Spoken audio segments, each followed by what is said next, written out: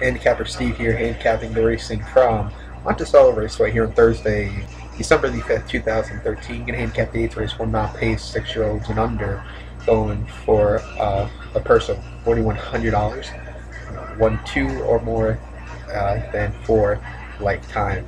Purse going for claim price 10,000. Bill 7, and I'm going to go with the 7. Billed at 72.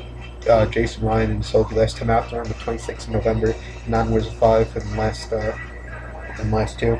Came second by 3/4 length that day at 2 to 1. He was a mile and was up there and was just second best.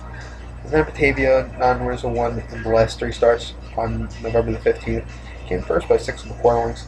He went away and was an easy winner that day.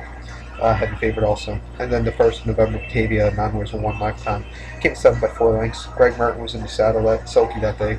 It was at 3 to 1, just never 5 that day. Going with this one to sort of count my bets for race number 8 from Monticello Raceway. Going with the 7. Good luck to all.